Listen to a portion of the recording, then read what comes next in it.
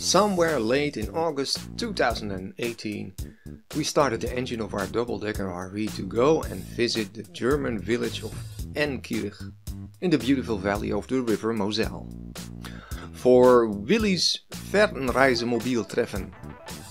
Fern means far away, and a Reisemobil is a traveling vehicle. So basically it is the gathering for traveling vehicles for long distance trips. And because some people could make a long trip with, let's say, a lawnmower, this means anyone is invited. So no wonder that this is one of the biggest of these gatherings. Everything is here, from the very big to the quite small, from the unusual to the more common, and from the new to the very old. Here a short impression what to expect in this video. Remarkable vehicles with their wheels, steps, slides and signs.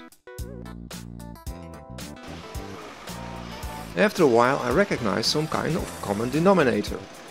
Apparently most people think that if you really want to travel long distance, at some point you're forced to go off-road. Which even goes for beetles. And off-road means not just wheels, but big wheels or even bigger wheels. And if one of them blows, where the hell in Ouagadougou will you find another one like it? So when you have these big wheels, you're kind of forced to take a spare with you. Of course, for long trips, one spare is not enough. So you work your wheels, you test your wheels, and you sell your wheel, tire. Then, funny enough, you meet this guy, who proves that you don't need no big wheels. He traveled 195 countries, almost all in the world. And with what? This old VW van. Those big wheels, they come with a disadvantage. You need steps to get into your vehicle. The bigger the wheels, the bigger the steps. First there are the small and simple steps, then there are the steps that were bought in the store, then you have steep steps and not so steep steps, electric sliding or folding out steps, steps that continue inside, color matching steps, eye-catching steps, a bit too short steps, and if you have two tents on top of your car, you even might need two ladders. If you want to get onto the roof of your truck, you need a long ladder. And of all the bigger vehicles I saw only one that has only one step in. This double-decker. Oh wait, that's mine. Haha. By the way, if you want to visit Enkirch, you should. The village is nice to see, with its narrow streets and the beautiful houses.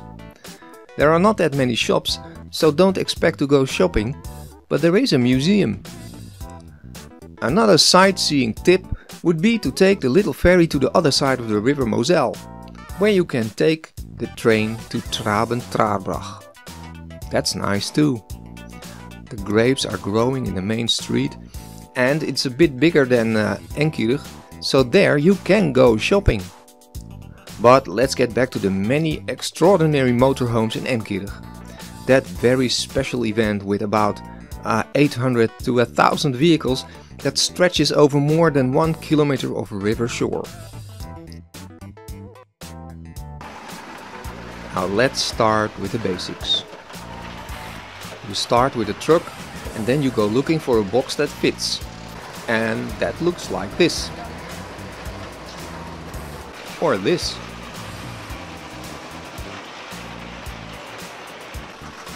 And even more examples of boxes where you can see that sometimes they are starting to lose the 100% square shape. The quick and dirty method is taking a caravan as a box. And then some trucks look more like tractors. Here more tractor-like models.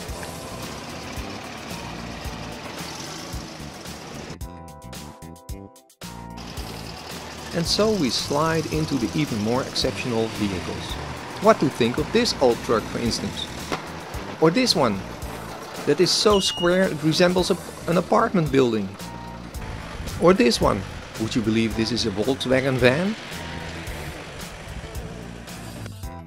In America more common, but very rare over here, are these fifth-wheel vehicles. Doesn't it look like art? This truck with a more traditional living room in the back? And if you thought that this little car is out of place here, you are wrong. For it's a motorhome. The owner managed to squeeze in a full-size single bed. The more traditional RVs have slide outs. But if you build something yourself, you might want to give it a slide or fold up.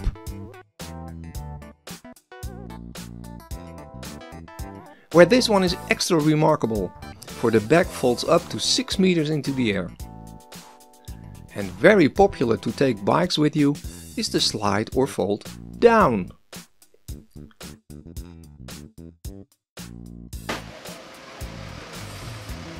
You might wonder what these two regular cars are doing here.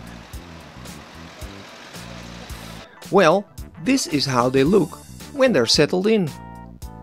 And of course you can use a fancy car to sleep on, but it's not necessary, as you can see with this old East German Trabant. What struck me is the need that owners of vehicles apparently have to communicate on the outside of the vehicles. In dangerous countries, you might become a target when they think you are driving a military vehicle. To prevent them from thinking that, you can paint your vehicle in an odd color. Or you can write on the front that you are an innocent tourist. Or you put up a sign, "No military vehicles," with the risk of a direct hit because the villains couldn't read it.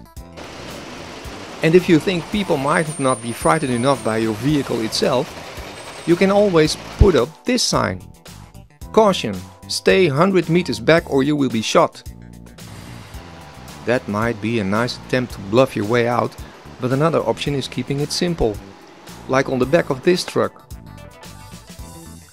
Speaking of signs, you can put up one that asks others not to hit their horn because your vehicle is alt und langsam, old and slow.